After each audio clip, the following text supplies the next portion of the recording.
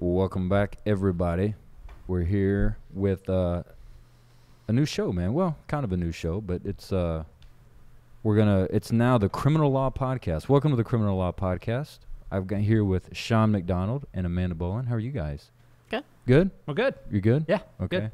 We got Johnny Wiseman with us. He's gonna be along and probably ask some questions and inquire a little bit. But Criminal Law Podcast, brought by defenseattorneys.co. That's right. defenseattorneys.co. So, Shawn, Amanda, it's time to talk DWI. I'm sure y'all get involved in a lot of those DWIs. Is that right? Professionally, yes. Professionally Yes. involved in DWIs. Yes. I know a lot of people out there, even like myself, just have no idea, don't know anything about it. And I just kind of did a random walk around asking people, hey, what do you know about DWIs? Do you have any questions about DWIs? A lot of people just had a lot of different questions and things that they wanted to ask. So, because a lot of people just don't know. So we're going to get into a little bit about it. Some things that, as defense attorneys, you guys suggest somebody handle a situation if they're in it. Talk about the laws, talk about all kinds of things like that. So we'll kind of go all over. So Sounds good. sounds good.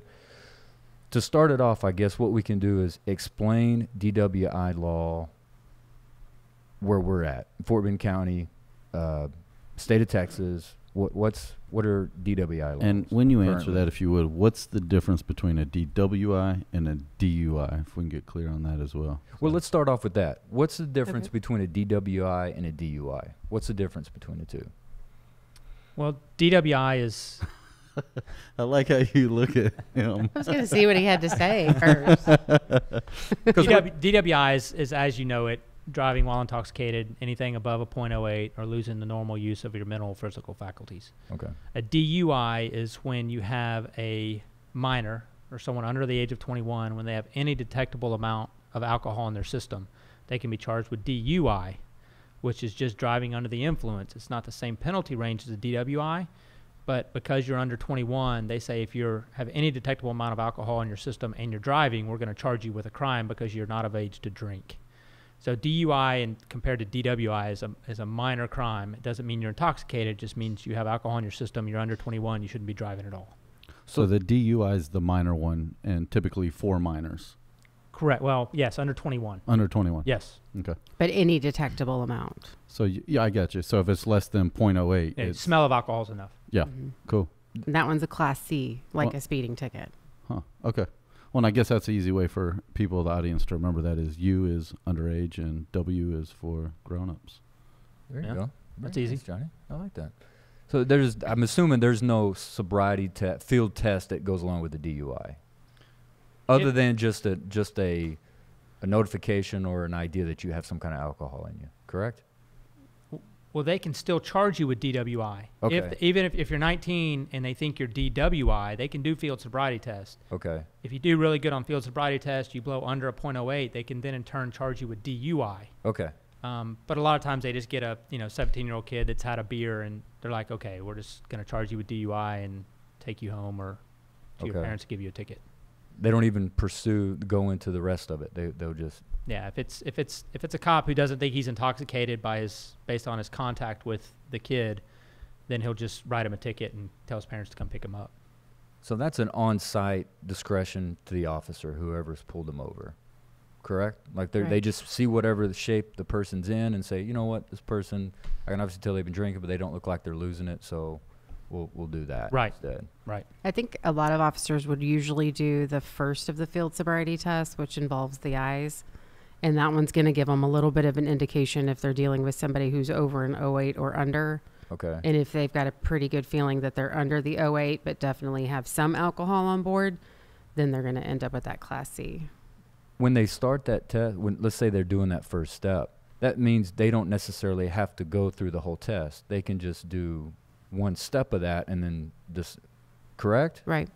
Now, is the same way if they're detecting a DWI situation? Can they stop at one step, or do they have to go through the whole test? Do you know? I mean, they can, I guess, stop wherever they want, but any officer is going to want to get through as many of them as they can to get the most clues and, develop their investigation as much as possible. Okay.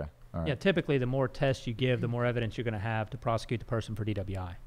Right. Okay. So if they think you're DWI after the eye test, the HGN, they're always going to go forward with additional tests because it's additional evidence for them. I got you. Okay. And does the DUI and DWI, does that also go for marijuana or other narcotics as far as being under the influence?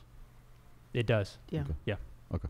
So it's all the same statute as far as the same deal. Mm-hmm. Anything that has caused you to lose the normal use of your mental and physical faculties, whether it's alcohol, marijuana, a drug that you are legally prescribed like Xanax or a sleeping pill or something, if you have lost the ability to have your normal faculties, then you can be charged with DWI. Okay. That was going to be my next question, if that goes across the board. And that's a like that. misconception. I have a lot of clients who are like, well, I had a prescription for the medication I was taking. And I'm like, Yeah, I understand that, but if that medication's caused you to lose the normal use of your mental and physical faculties, that's a crime. Even if you have a prescription. He's like, well, the doctor told me to take it. I'm like, yeah, but it also tells you don't drive or operate heavy equipment. That makes sense. So we hear that a lot. Can they do an effective test on site if you're doing something is there a difference in their test with the way that they're doing alcohol or a drug like you're talking, like a prescribed drug? Right. I mean, I think you'll see them do those same standard 3 tests on the scene. Mm-hmm. But if you have a good experienced officer who's actually certified to recognize drugs in a person's system, which is a pretty difficult certification to get, I bet. then you're going to have a series of additional tests that they go through for it. They're called a drug recognition expert. Okay. And they're going to go through additional tests that help them determine if there is a drug on board, and if so, what category of drug it is. Okay. What are the 3 tests that they go through typically when you get pulled over? So the first test, and they're typically in this order. The first test is the HGN. It's called the eye test, Okay. and they have you follow, they say a stimulus, but it's typically the tip of a pin. Mm-hmm. And they just check your eyes for an involuntary jerking. Okay. So when you induce alcohol into the body, it causes your eyes to jerk. That's visible to the human eye when you're looking at somebody. And then the one leg stand, which is you stand on one foot and you count to 30, and then the walk and turn Okay. are typically what we call the standardized field sobriety tests, the 3 tests that they give 99% of DWIs. That you flip-flop the order, though. Usually it's eye test, walk and turn, then one leg stand. Oh, sorry. Yeah, walk and turn, one leg stand. Okay. They still do the alphabet thing? That one's in the drug recognition testing. Okay. And I've seen officers do it on occasion when they have maybe somebody who's got some physical limitations so that they can't do the one leg stand or the walk and turn. They might use something like the alphabet, or they have a test involving your fingers where you touch your thumb to your different fingers in a certain order. So there's alternative, but the main 3 you're going to see 90% of the time are the 3 that we just mentioned. Okay. I've tried to do that, the alphabet, just without having anything. And I mean, that's tough. So I could imagine if you're in that kind of borderline situation, that would. Have you ever tried to do that? Have you ever tried to do an alphabet backwards? Just Oh, yeah. Well, it's not usually the alphabet backwards. I mean, you may have seen that on TV, but what I have seen them do is say the alphabet, but start at the letter H. oh, okay. So it's not backwards. And end at then. P. Right. Yeah. And Okay. so you're used to singing the song, but it'll kind of give you a test of a person's mental faculties if you say, well, don't start until you're at H and end at P, and see if they're able to So do that. you start the song in the back of your head. That's right. And you to take a get few there. minutes till you get to H, and then you Yeah. start talking. Yeah. In Harris County, a while back, I've had a couple DWIs where they make them read a piece of paper in the intoxilizer room when they take them to the jail. They'll read a piece of paper that's essentially a tongue twister. So they'll have them read 2 or 3 sentences that's a tongue twister that's difficult when you're sober, but when you're intoxicated, it's extremely difficult, and it can be quite entertaining sometimes if you have somebody that's had a lot of alcohol on board and reading that tongue twister. Sounds like it. It's powerful evidence. They're hard tests. I've actually done them. Yes. Because when my husband was in police academy, they have to learn how to do them, right? Right. And to really know how to do them, they've got to bring in some people and make them drink in sort of controlled circumstances, and then bring them in and practice with them. And one thing I found, and maybe it was because they got me at a pretty high alcohol concentration, I felt like I got better at them every time I did them. Yeah. They didn't think so, but I truly felt like about the 3rd time that I did the one leg stand, like, I got this. I know how to do this now. There's like a trick, the way you bend your knee and everything, but Yeah. I failed miserably on all of them. When I was a prosecutor in East Texas, they did the same thing. DPS would have a qualifying school, and they would get prosecutors and give them a lot of alcohol, and they would go be the subjects to be tested. And it's like, That's you know, cool. we're the worst subjects to be tested. And one, we think we know it all to begin with, and then you start drinking and you're telling them what to do, and they're like, dude, just shut up and put your foot off the ground. Yeah. Great. So that was worst. My husband was not impressed because I had heels on because I had just come from work.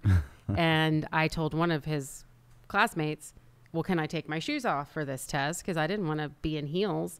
And when he said yes, I thought it would be pretty entertaining to kick my heel off in the air at the officer and actually hit him with my shoe. And so they told me I would have not only been charged with DWI, but assault on a peace officer that night if it had been like for real. Wow. So they bring y'all and they give y'all. They take your height and your weight and then ask you what your drink of choice would be and then tell you how much you have to drink. So when I came in, I think they told me I had to drink 5 beers in 2 hours, which was a lot and fast for me. So I was wasted by the time I walked in to do the test. So you're in a room and then they bring you in. They keep us separate so the officers don't know who's drinking what. And then right before you take the test, you take a breath test. And then right after the test, you take a breath test. And right before I walked in, I was over double the legal limit. Dang. Wow. Yeah, and thought I was doing Yeah, and so they really measure good. it. So they know each person they send in there for testing, they know their level. Like, okay, we think she's probably at a 15. And then they'll go in and have them test them. Well, this person's at a .06. So the officers has to differentiate the two. It's like, well, I saw some really strong clues in the HGN. They're probably a 15. Or I saw 4 out of 6 on the HGN. They're probably under maybe a .05, 06. So it's very valuable experience for the officers. That's really cool. How deep do you go into knowing as far as the results of a test? And what I mean by that is, I'm sure it differs between people, like you said, between people who they are, man, woman, 6'4", 250, 5'8", 140. It all reacts differently, correct? Yeah, and how good of a drinker you are. I know when I did it in that class, there was a girl next to me who was about the same blood alcohol concentration as I was, but everyone was finding her to be borderline because she was very clearly an experienced drinker, and 5 beers for her, she was acting pretty normal. Really? So it can be, there is some gray area there, which is why they have the breath test, because that's a solid line in the law. If you're over an 08, then that's considered intoxicated. And it's not subjective anymore. Okay. How many times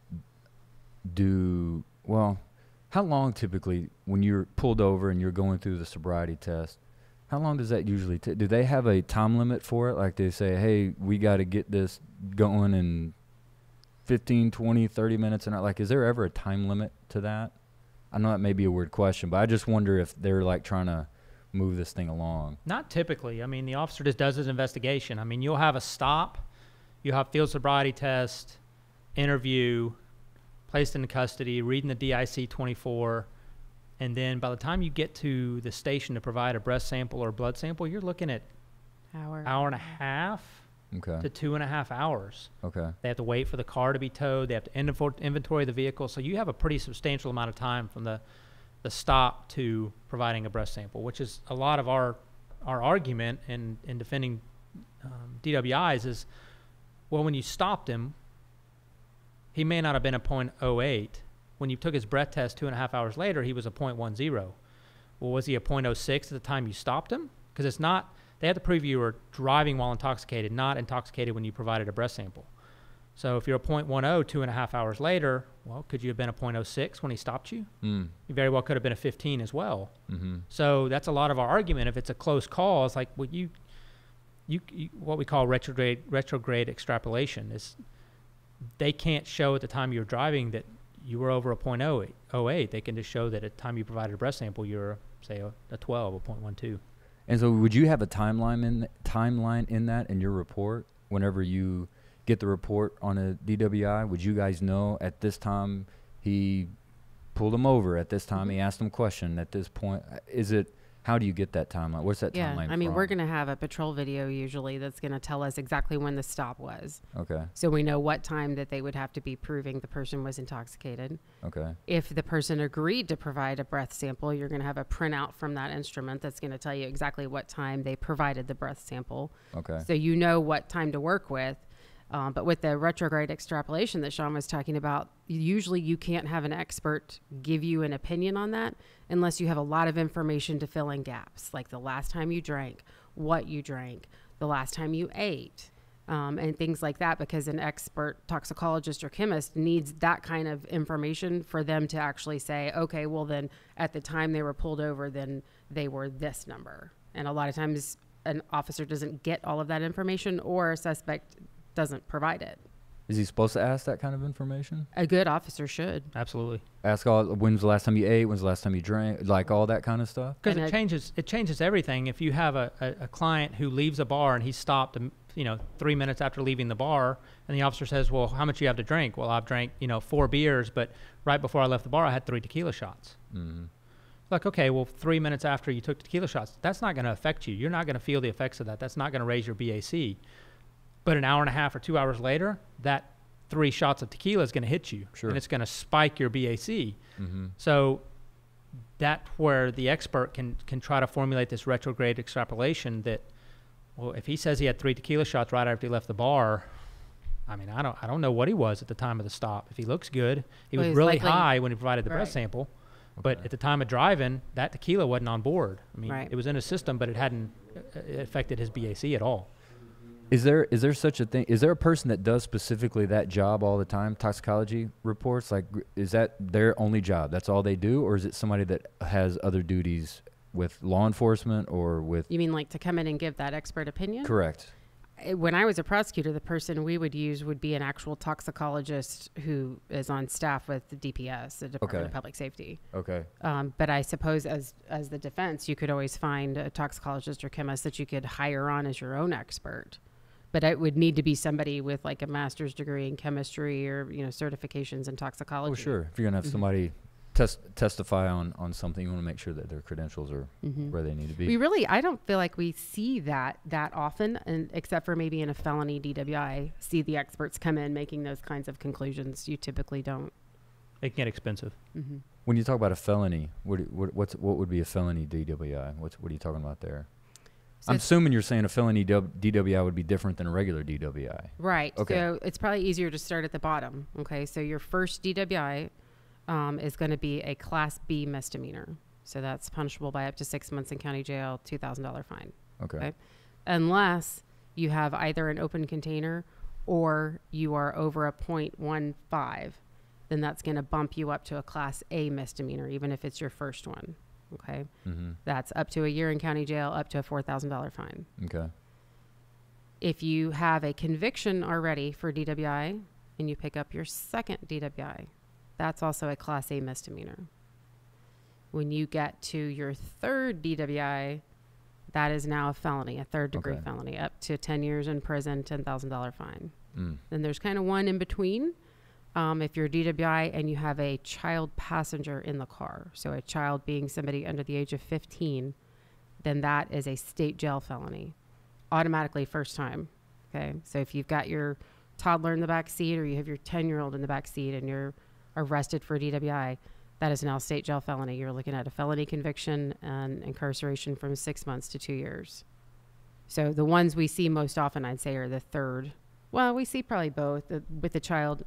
And your third, fourth, fifth, sixth, seventh, however high you go, third degree felony. So on all of those, going back through that, how much does it cost to hire a lawyer to defend each one of those? And does the price differentiate depending on what level it is or what class it is? It definitely matters. I mean, if you have if someone, let me back up. Your first time DWI, Class B misdemeanor, between attorney's fees, fine, court cost, if you're placed on probation, you're looking at north of $10,000. That's including everything. That sounds... Class A misdemeanor, you're going to be pretty close to that. When you start getting a felony, attorney's fees are going to be roughly $10,000, plus all the other fees associated with up to 10 years of probation, plus you have a felony conviction. So felony convictions are devastating to a person's life. So you cannot get a deferred on a DWI. So That's going to change, though. We should talk about that. So when you get a felony DWI, if you were to plead to probation, you're a convicted felon. You lose your right to possess a handgun. You lose your right to vote. It's going to be on your criminal record. Many people won't hire a convicted felon. So those cases, typically, you are going to fight a lot harder because they're, misdemeanor DWI is not a huge deal. Yeah, you don't want the felony on your record. That's exactly right. You can't get apartments, you can't get jobs, you can't get approved for credit, you can't get anything. Can't carry a weapon. That's right. So then you start hiring experts and you start spending the money because the effects of that felony conviction are devastating. So that's going to be upwards of 20 to 30. Oh, for sure. Minimum. Absolutely. And it's, you have to fight those. I mean, those are the ones you have to try. And that's still not a guarantee you're going to get it dropped either. No. I mean, law enforcement is getting really good at prosecuting and are investigating DWIs. They are. I mean, their videos are now very high quality, the BAC or the breath test or the blood test. And now they're doing no refusal weekends. So you just touched on that. And that's a question I have. No refusal. What is no refusal? I know that they, do blood tests there on the spot. They do it on holidays or something. I've heard about it. I've never been involved in it, but I've heard about it. What does no refusal mean? I mean, how do you just not be able to refuse something? So you have a right to refuse a breath or blood test when you're arrested for DWI. They read what we call DIC forms and ask you, do you want to provide a breath or blood sample? If you don't provide it, your license gets suspended. If you provide it and it's over, your license gets suspended, but it's much less length of suspension than if you refuse. But you have the right to refuse. If you're wasted, of course, you refuse. Don't provide them additional evidence to convict you, is what I advise my clients. First, advise them don't drink and drive. Secondly, if you're wasted, don't give them breath and blood. think even if you've had a little bit, refuse. Yeah, I mean, because So that's advice that you give to the audience, everybody out there. If you get pulled over and you've had one thing to drink, don't blow. I don't know one thing to drink, but I tell my clients, if you've had more than 2 drinks an hour, don't provide a breath or blood sample. Okay. But because when you're drinking, you're not always a very good judge of whether you're intoxicated or not, and you've lost the normal use of your mental or physical faculties. So I tell them, if you've had more than 2 an hour, don't provide a breath sample. Don't do the field sobriety test. Yeah, don't do anything. Don't give them evidence to convict you. Some juries will still convict you if you look terrible on video, but if you're drunk, why would you do field sobriety tests to give them the evidence they need to convict you? Just refuse. Well, holiday weekends, a lot of weekends now in Harris County more than Fort Bend, is they will do what they call a no refusal. If you refuse to provide a breath or blood sample, they will go get a search warrant, which has to be supported by probable cause, which is the same thing they need to arrest you. They always get search warrants if they want them. They're always going to be probable cause to take your blood. They'll get a prosecutor to draft the search warrant. They'll have a judge on standby. The judge will sign it. They'll take you to the hospital, and they will take your blood. They'll send it to DPS. Your blood comes back at 14, you typically don't have a defense. Absent in something in discovery that we could have an expert take a look at that the testing was wrong, which we don't find much anymore. You're done. There's nothing you can do. If somebody doesn't go, they take them to the hospital, they want to take a blood test. What if they just keep refusing while they're there, smacking the needle out of their hands? What do they? Time down. Yeah, if they have a warrant, they're going to tie you down and take your blood. Okay. Yeah, but they're going to get your blood. The no refusal, really all it's doing is streamlining a process that they can do on any given day, right? Because on any given day, an officer has somebody, they suspect them of DWI, that person refuses breath or blood. That officer right there can start working on a warrant, call up a prosecutor, get a hold of a judge, and do it. But on the no refusal, what you'll see is a very streamlined process where they've got prosecutors on standby. They're just standing right there ready. They've got a judge right there. They've got a phlebotomist sometimes right there at the jail ready to draw blood to make it a faster, more streamlined process. Sure. So an hour compared to 3 hours. Right. But you've got agencies, especially here in Fort Bend County, the sheriff's office, they have a DWI and traffic enforcement team.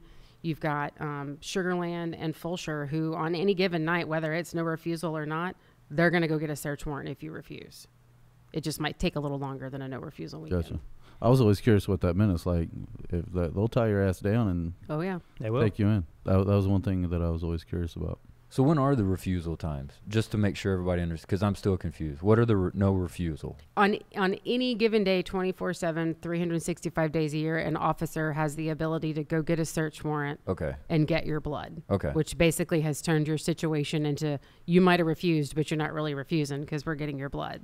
Okay. But on like Memorial Day, July 4th, Labor Day, holiday weekends where you might see a lot of drinking going on, there's actually grants that fund doing no refusal weekends, so that the grants are paying the officers overtime and and that kind of thing. They're really where they investing just in that. set up a system. Like I did it as a prosecutor, and you could get like extra vacation days. You just go hang out all night long waiting for an officer to bring somebody in so that you can instantly do a warrant. You have a judge on standby, and then usually you'll have a nurse or a phlebotomist there like on the spot ready to draw blood.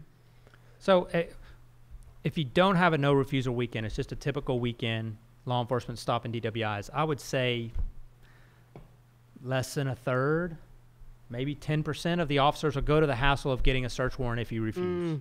In Fort You Bend? think it's more than that? I bet it's a half in Fort Bend now. Okay. I don't see it. I don't know if it's that much. It may be, but half say we'll get a search warrant for your blood. Okay. No refusal weekend. Everybody in the county, law enforcement knows it's no refusal. Close to 100% of the officers, if you refuse, are going to get a search warrant. Okay. So, it's because it's so streamlined. It's not such a hassle. When an officer has to do it himself, it's a bit of a hassle. It takes a lot of time. So when you're saying and advising as a lawyer, and you're saying refuse at first, or don't blow, or don't walk, so that's considered a refusal. Yes. So as soon as they start to, is there a tipping point where you refuse, and then you see that they're going to get a search warrant so that you give in, or do you continue to let them Make them do the work. Yeah, and because you may get lucky. It may not be a no refusal weekend. Maybe the officer's about to get off and he doesn't want to go to the hassle. Or if you refuse everything, all the officer can say is, well, he had bloodshot eyes and smell of alcohol. Is that probable cause to get a search warrant to arrest you? That gives us at least something to argue in court that, okay, yeah, you took his blood, he's an 18, but did you have a right to take his blood? Because you had no field sobriety test. You had no clues on the HGN, the walk and turn, the one-leg stand. He didn't say much, so I don't know he had slurred speech. He wasn't losing his balance because you refused to do everything. He immediately arrested you, put you in the car. At least gives us an argument that So continue to refuse the whole way through and let them don't do what drink they and need. drive. And then if Sure. you get arrested, don't provide them evidence. If you're sober, I tell my clients cooperate. Right. But if you're not, you're giving them that, you're confessing. That's what Sure. you're doing. You're providing a confession to them. Well, the warning that is read before you can ever give a breath or a blood sample, tells you of the consequences of the driver's license suspension, but it also has a little blurb in there that says something along the lines of, and if you refuse, I can go get a search warrant and get your blood anyway. So you kind of know, if you're listening to the warning that they're giving you, that that's a potential that they might go do. But I'd say maybe at least half the time Half of them do it. they're not going to mess with it. And then you go to jail, and we're dealing with a case where they have the results of your field sobriety test, but that's it. And sometimes that's enough. So that's a form of Miranda rights, what they're doing. Kind of. It's required that they read it verbatim to the suspect so they know what they're asking them for and what the consequences of saying no or consequences of blowing over are. But I mean, it's a necessity if they're about to perform that or whatever they're doing, Yes. that they say that That word they for read it. word. Yes. That's after the arrest. Right. This is Okay. after they're arrested. Mhm. Then if they read the DIC, provide them a copy and read the DIC 24 and advise them of their right to refuse. If they don't, their license can be suspended. Right. And some officers even have an app I've seen on their phones Yeah. that is a verbatim reading of it, And they'll play it. and they'll just play it, and then that way they don't risk them messing something up or saying something wrong order or something like that. Okay. Have you seen that? Mm-hmm. Yeah. Let's do that. Let's give a scenario that happens. Okay. You're pulled over. Officer approaches your window, starts talking to you. What's the process? Like, what happens then from that point on? Like, what would somebody expect to happen when that process starts? I think you're going to see a lot of questions about how's it going? Where are you coming from? Where are you going? Have you been drinking? Have you had anything to drink? When's the last time you ate? They're going to usually have you out of the car by then with more questions. I've seen a lot lately where they say, well, on a scale from 1 to 10, how intoxicated would you say you are? Which almost always burns the person who's answering, because they're going to say anywhere from 2. 5 to 10. Right. If they say they had a couple, 0.5. I'm a Yeah. 2. yeah. One piece of advice: if you're going to go out drinking, either have 1 beer or 3 beers, because you always get in trouble when the answer is, "I've had a couple beers."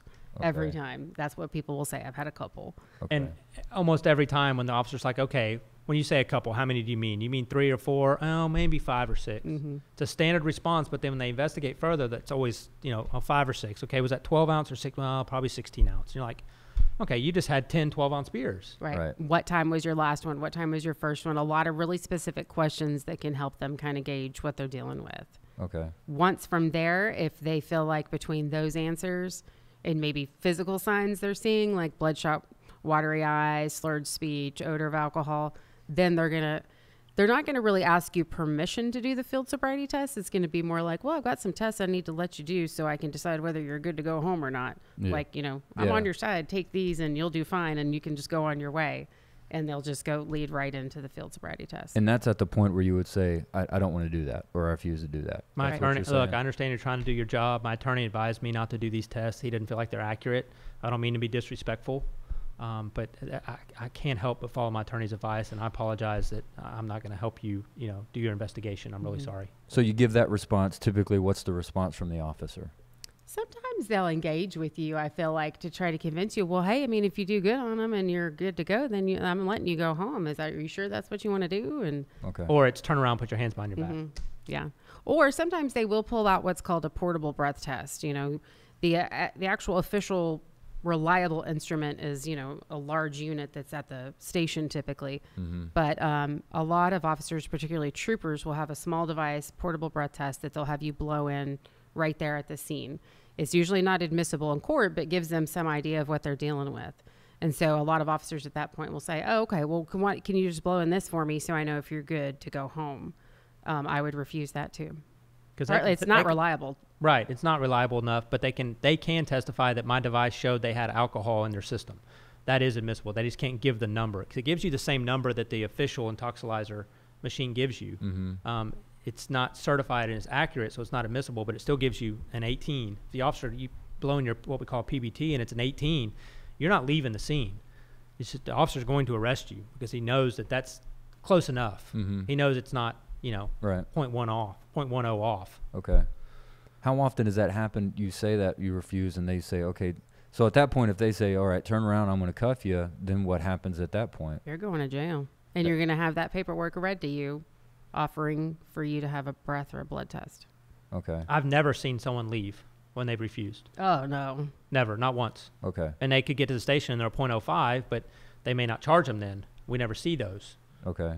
But I've never seen one say, oh, I'm not going to, I'm sorry, I can't cooperate. It's like, all right, man, I understand. Here, just be safe. Yeah. Going home. It doesn't happen. You're going to jail. Yeah. You might beat the rap down the road, but you're going to jail. Yeah. You're not going to beat the ride. So you get the ride, you go to jail. What's the expectation there?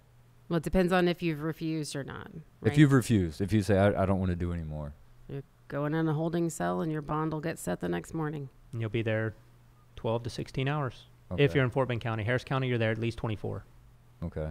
What's In the different? drunk Why is it different?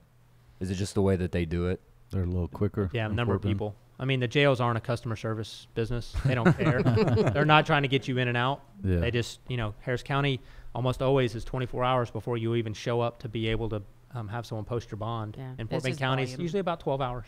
Yeah, it's not fun. What would constitute an open container?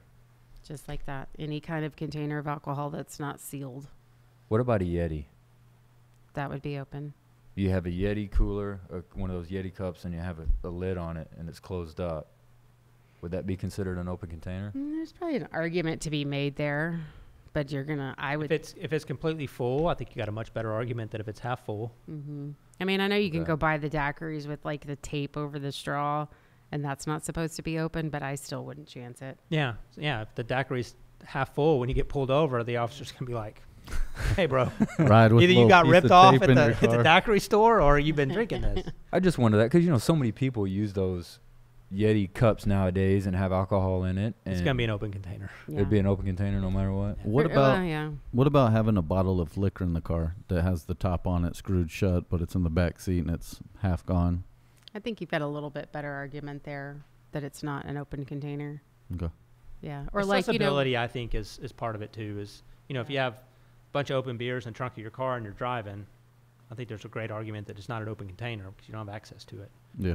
And I don't know if you've got it on your list over there, but I'd like to get a little information out there about MIPs for the parents that have young kids. I mean, I got an MIP when I was younger. Got a couple of them. Some were bullshit, some were valid, and I deserved it. What is the law related to MIPs as far as open container or not? If you're at a house party and there's alcohol there, is it? I mean, the house party situation, it infuriates me because officers will get a noise call. It's a bunch of kids drinking. They'll go in the house. Of course, all the kids put the beer down by the time they come in because they're not stupid. And there's beer all over the house, but then they just start arresting kids for minor in possession. When they can't say that they were in possession of alcohol, they're standing near it. Is that possession? I don't know. But they'd arrest everybody because somebody's a jerk at the house and they're going to prove a point. Mm-hmm. Well, then we get them later, and you're like, you can't prove this case. This is a waste of time. You're arresting these kids. You're giving them tickets. And they all get dismissed, typically, Mm-hmm. on those situations. But still, the kids spent money, had to come into court, had to hire an attorney. And it's difficult. It's It's a bad. problem. It'll ruin your reputation when you're young, too. Mm-hmm. It'll mess you up. From a driving standpoint, you're 16, you're 17, you're driving around, you got a bottle of liquor, unopened beer in the trunk, whether it's open or unopened, liquor, bottles, beer, whatever. What is the law related to that as far as what's going to work, what's not, what can you get charged with? It's kind of the same thing with any substance, cocaine, meth. If they got to show that you're in possession, care, custody, control, or management. I mean, if it's in the trunk of your car, is it your car? Is it your parents' car? Is it warm beer? Is there a receipt? Do you have alcohol in your breath? It's kind of all those factors that play in for them to show that you're actually in possession of it. But I mean, if you got 4 kids and there's liquor in the floorboard, someone's going to get an MIP ticket. Or all. Or all, yeah. Yeah. All. Okay. When you have people that come up that get you guys because they've been DWI or whatever, I know the obvious things are they've been speeding, driving erratically, whatever. Are there small things that happen to people out there that they get pulled over for and that happens? An example, when I was in college, we had a guy that was at one of our houses. We were hanging out, having a good time, whatever. He never came back. He went to do something and never came back. We saw him a couple days after, and he said he pulled up on a stop sign and those white lines and pulled up past it. He said, I stopped completely. He's like, man, he said, I know if I rolled or if I didn't. I stopped completely, but I stopped above the white line and pulled and turned to the right, and then the cop pulled me over. So that's why I asked that question. Designated Mm-hmm. point, yeah. I have probably 2 or 3 of those. Yeah. For that specific stop. It's that and not turning your blinker on 100 feet prior to the intersection. So if you get to a stop sign, you're like, oh, that's a cop. I better put my blinker on. That's a crime if you turn. You got to put your blinker on outside of 100 feet before your turn. And you've been pulled over for that? I have clients that have. Okay. Yeah, I have clients. And the stopping past the designated point. Those 2 are the most, that and no bike light. Harris County does that all the time. Well, and license plate light. Yeah, If you don't have that teeny tiny little bulb that's illuminating your license plate, Mm-hmm. you're going to get stopped. What's a bike light? You got to have a light on your bike if you're driving after dusk. Gotcha. And so you have these guys that are, homeless guys or guys that are riding their bike down the sidewalk and they don't have a light on their bike, and the cops will stop them. And then they have crack. They have crack in their pocket or meth in their pocket. There was another Come on, step man. there we were missing. They're riding a bicycle and you stop them for no light on the bicycle and you find crack. And now That they're happens facing a in felony. Rosenberg all the time. Yeah. In Rosenberg. They know who the guys are. They know who's good for dope, and they see them committing an offense. They're going to stop them. They're trying to get the dope off the street. I mean, as a cop, I would do that. I mean, if you know guys are selling dope or using dope a lot, it's not good for the community. If you see them committing an offense, Yeah, if it's your job to That's do right. that, Stop then 'em. do your job. Yeah. Right. So, but any traffic violation is going to be good enough to make a stop. It's just what happens from there, right? If you're showing signs right away when the officer comes up to your window that you might be intoxicated, they're going to take that and investigate it. If you're not showing any of those signs, then they're probably going to give you a warning for it, I know it would more than likely escalate the situation and probably get a cop pissed off and things happen. But if a cop walked up and that was the case, what if you just didn't roll down your window? it's going to break your window and you're going to be pulled out. Yeah. Really? And you're definitely going to Yeah, you're jail. going to jail for Okay. something. Okay. Yeah, maybe even the traffic offense. They call Yeah, something that, else. what you've started off with is the offensive POP. You know what that is? No. Pissing off the police. Oh. I've seen You're a lot of gonna that go to jail. online. Yeah. People instigating, not rolling down the Yes. window, trying to get insta It's a famous. gotcha game. It's always, always, always going to work out better for a client if you are being courteous, if you're doing what you're told, even if you're refusing to do something like take a breath test or do a field sobriety test, you can do it in a polite and courteous manner. And they have cameras on them all the All time the now. time. Yes. So And our you're- jurors know when people get intoxicated, they're jerks sometimes. They see you being a jerk on the video when I'm trying to convince them that you're not intoxicated. It's not going to help us. The jurors can understand driving, they can understand balance, and they can understand being a jerk. If you have those three things, bad driving, you're being a jerk, and you can't keep your balance, you're going to get convicted. I don't care what the BAC, you could have a BAC that's 18. If your driving facts are okay, you look good on video, and you're very polite, you got a decent shot of winning that case. That's science. They don't understand science. They understand what they see. They drive a car every day. They know if you're swerving over 3 lanes and driving on the shoulder of the road, they understand that. They're like, no normal person does that. They have to be either intoxicated, on their phone, or distracted in some other manner. Right. And if the officer does a good job, he's like, were you on your phone? No. Were you being distracted? No. Okay, well, there's only one other reason you're driving like that. It's because you're intoxicated. Yeah. Or I think, too, if you present well, you were super courteous and polite, and you have maybe a good career where you have a lot at stake to lose, that matters with the jury, too. Well, I think that's probably one thing that a lot of people don't take into consideration is that there's cameras and audio the whole entire time from the time they hit the lights to pulling you over and talking to you. And while you're in the back seat. Yeah, and I mean, we'll have a lot of cases where we'll look at it and he looks good on video, not bad driving facts. You're like, okay, we got a chance.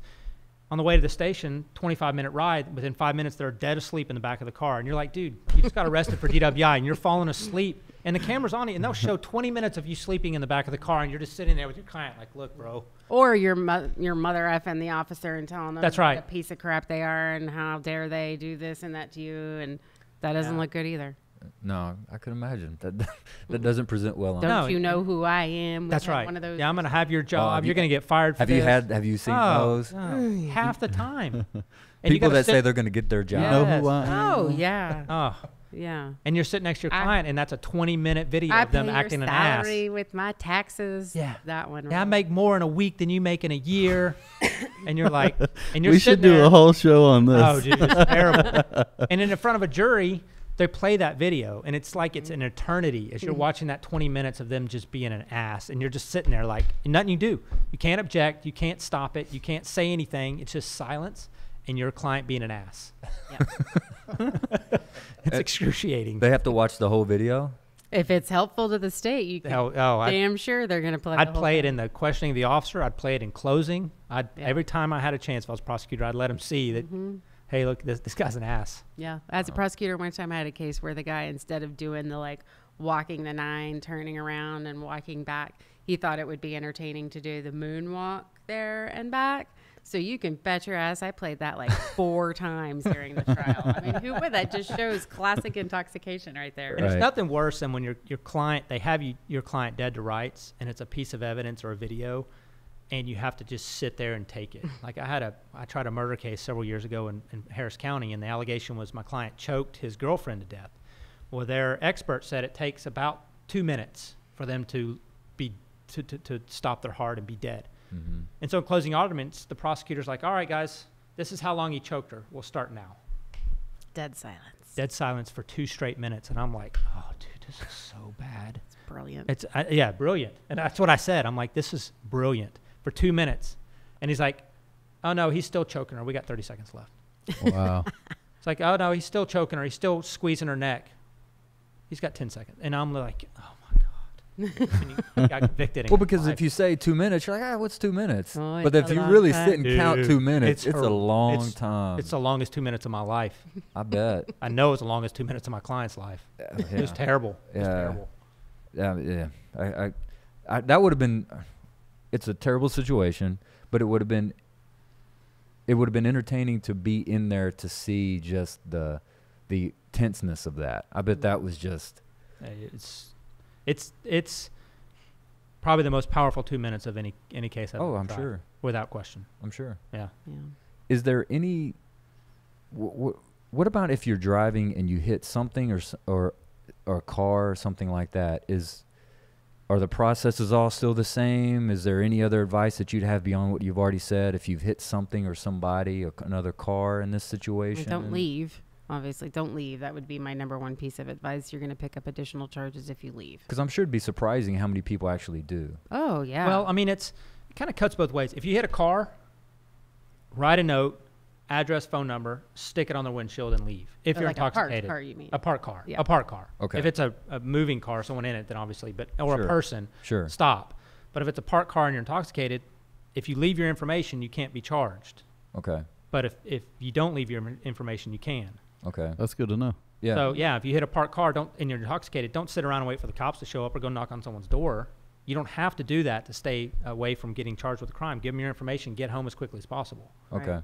All right. Or even if you hit like a mailbox or something like that, I would say same advice. Leave some kind of information behind with who you are, because then you can't get charged for that, because that would be an offense too. Yeah, I just had a case like that. A guy hit a mailbox, drove home, neighbor called the cops, and my guy's like, that's my friend. I knew he was out of town. He's vacationing Mexico. I told the neighbor, hey, I live 7 houses down. When he gets back in town, just let him know I hit his mailbox. I'll fix it. Well, cops came in and started investigating, failed to stop and give information when striking a mailbox. And I argued, I'm not sure he committed a crime. He told the neighbor who he was and where he lived.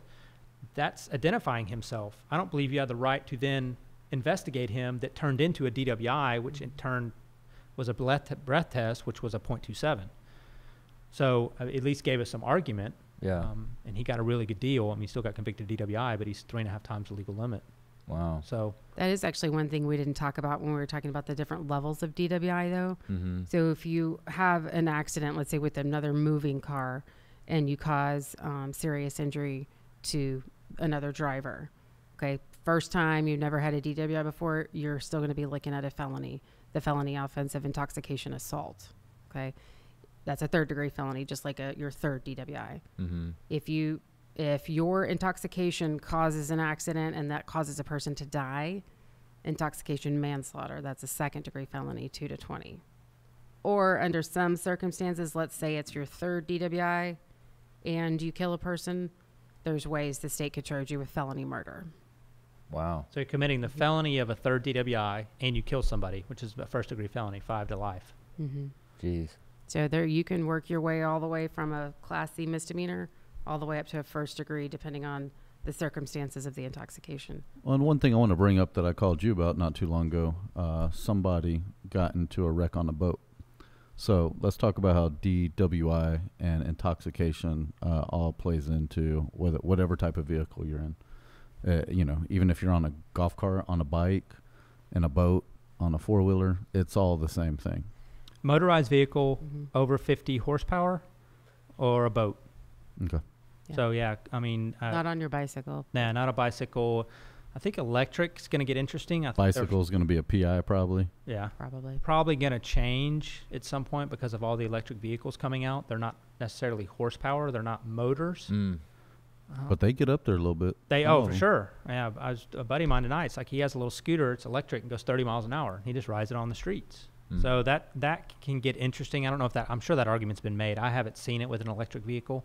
You see it with golf carts. Mm-hmm.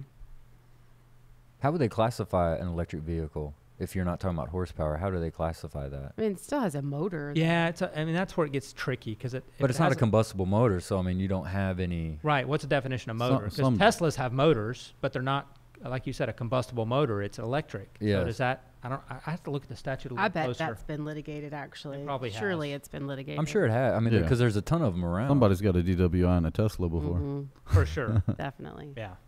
But they haven't changed laws on that, though. No. But definitely boats, there's a whole separate section for boating under the influence. And some of these scooters are, less than 50 horsepower. So if you have a motor, it's still less than 50 horsepower that Mhm. it has for you to be able to get a DWI. Okay. I really kind of hit everything that I wanted to say and questions that I had. I think it's important that people know those steps and those processes because a lot of times, which we've talked about in other scenarios before, people kind of screw themselves up because they just don't know what to do. I mean, they get in a situation and like if something like that happened to me without us having these conversations, like what you said about putting the note on somebody's car, like I would not have any idea what to do there. Mm-hmm. If that would have happened, I would have just been like, And take a picture of it with your phone. If I would have hit a mailbox drunk, I would have kept on driving. Right. And just be like, shit, let me hurry up and get out of here. Hope Correct. nobody saw me. And there's an argument for that. I mean, there's an argument to get out of there as fast as you can, hope the cops don't show up or catch you in time, rather than stopping and putting your note on the car or on the mailbox. But, you know, your judgment's always is not typically the best when you've been drinking. So. Sure. Well, like you said at the beginning, don't drink and drive. Yeah. I mean, it's not worth it because, No. I mean, it's all fun and games. Okay, I get a Class B misdemeanor until you kill somebody, and then you may go to prison. Well, and I actually had, just as a story, kind of what you were talking about, I actually had somebody that I went to high school with that I heard a story about where they went to a party, had a glass of wine, drove home, was involved in a collision, which they were at fault for, not driving crazy, but they had a glass of wine, and somebody died as a result of that accident. And luckily for him, he was not over the legal limit. He was fine because he had one glass of wine and he did the whole thing, everything was fine. But, I mean, Well, if he had had 2 or 3, Right. that could have been a much different situation. The state does have to prove in those circumstances, though, that the intoxication was the proximate cause, is the language we use, or the direct cause of what caused the person's death. Mhm. Okay. So if you are like a 0.12 and you get into an accident, but it's because somebody pulled out right in front of you and it has absolutely nothing to do with anything you did or your intoxication, the argument there is that the intoxication wasn't the direct cause of causing this person's death. It was because they pulled out right in front of me on a motorcycle or something like that. But Somebody ran a red light and you hit them. so But- that's the fight you're usually going to see in trials for intoxication manslaughter. If it's obvious that the person's really intoxicated, it's going to come down to a causation fight. Right, and a lot of times it's 2:00 in the morning. You may not have a lot of witnesses, and the benefit's typically not going to go towards the intoxicated driver. So Right. if you have a collision at an intersection, there's no witnesses. I mean, the state can't prove you because of your intoxication you caused that accident, but everybody thinks you did because you're the intoxicated one. Well, yeah, because Right. I would assume you're going into a situation, you're the accused, and trying to adjudicate a situation where you're saying it didn't happen as a result of that. That's really hard to prove. Well, and sometimes you'll have where both are intoxicated. I've seen that. And just, you're both over in 08, but this one happens to die as a result of it. So then it really comes down to whose fault was that death. Right. So those could Or they're be both messy- committing messy traffic trials. offenses. Both of them are racing. Both are intoxicated. They're going 120 miles an hour. One of them runs off the road and dies, Yeah. Right. or gets clipped. It makes it difficult for the prosecutor to prove that who was the proximate cause of that when they're both intoxicated.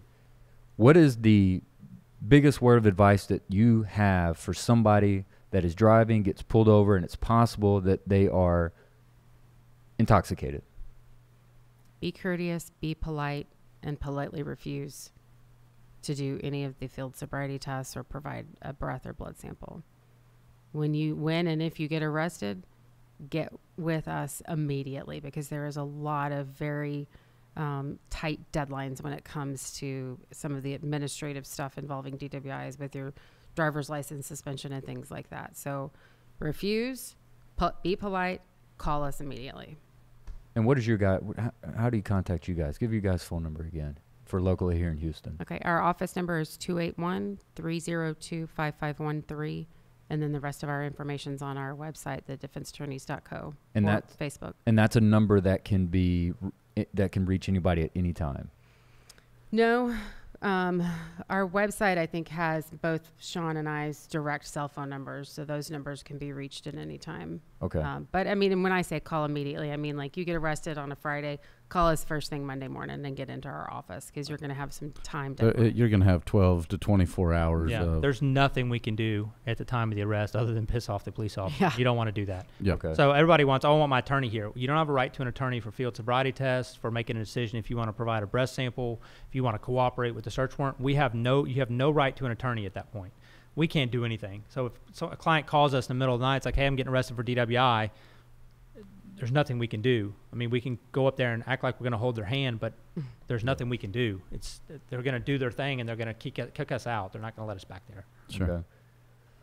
Well, in addition to the phone number and the website, the podcast is now going to go live on iTunes. Sweet. So it's going to be Criminal Law on iTunes, Google Play, Podcaster, and Spotify.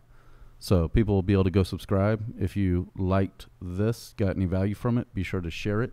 Tell a friend about it. Go to iTunes, Criminal Law Podcast, download it, and we'll see you on the next one, huh? And see our other videos. We've done marijuana. We've done gun law. We've done. We've met these guys. So if you want to meet them, we have our where we got to meet y'all, and maybe Phoebe next time. We'll I be think able to see Phoebe's Phoebe. coming in the next couple weeks for expunctions. There's Yeah. going to be a change in the law that'll be very beneficial to Mm-hmm. We were talking about that last week. countless individuals who've been convicted of crimes. Good. Yeah. Well, good. Thanks, guys. Getting that off the record. Thank you, guys. All right. Come on in. Thanks for having us. Thank y'all. Podcastmarketing.com for more information. Appreciate y'all tuning in, and we'll see you on the next one.